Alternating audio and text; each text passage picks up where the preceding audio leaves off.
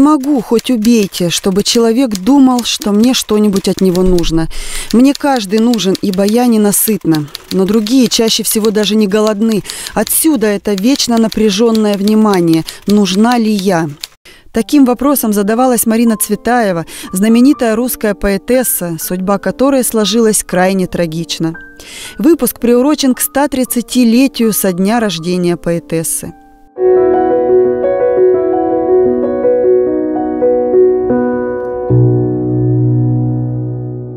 Родители Марины Цветаевой были довольно творческими людьми. Мать Мария Мэйл – талантливая пианистка.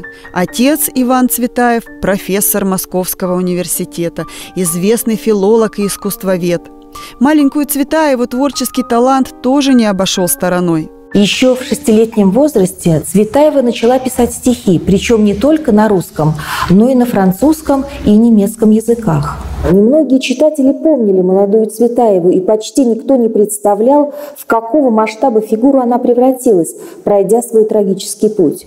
В 1910 году Цветаева издала за свой счет первый поэтический сборник «Вечерний альбом».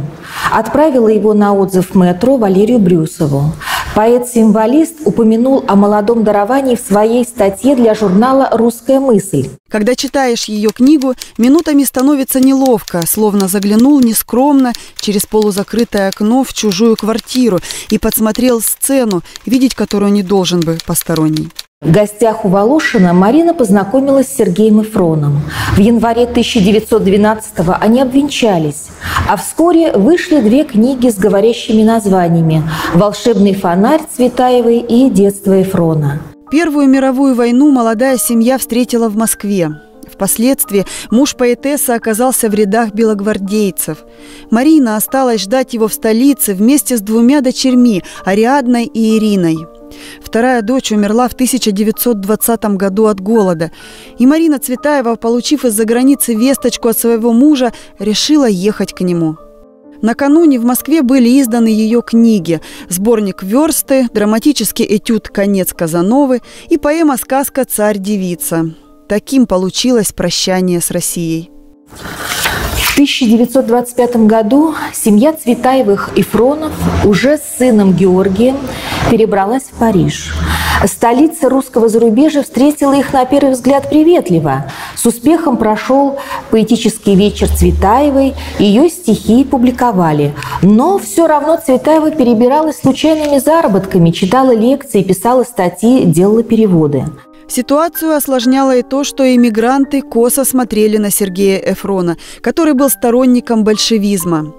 Дочь поэтессы Ариадна решила переехать в Россию. За ней вернулся и отец. Казалось, что жизнь наладилась. Цветаева не разделяла восторгов на счастливое будущее в Советском Союзе, но тоже перебралась на родину. Предчувствие не обмануло ее. Мужа Сергея Эфрона и дочь Ариадну вскоре арестовали. Для Марины и 14-летнего Георгия начались мытарства. Она совсем потеряла голову, совсем потеряла волю. Она была одно страдание. Так писал сын о последних днях своей матери. 31 августа 1941 года Марина Цветаева покончила с собой. Все последующие издания поэтессы были выпущены лишь благодаря стараниям ее дочери Ариадны, которая после возвращения из ссылки занималась переводами и писала воспоминания о матери. К счастью, произведения Цветаевой не были утрачены, поэтому вы сможете найти их в Центральной библиотеке города Воскресенска, как и произведения других авторов. Поверьте, читать – это интересно.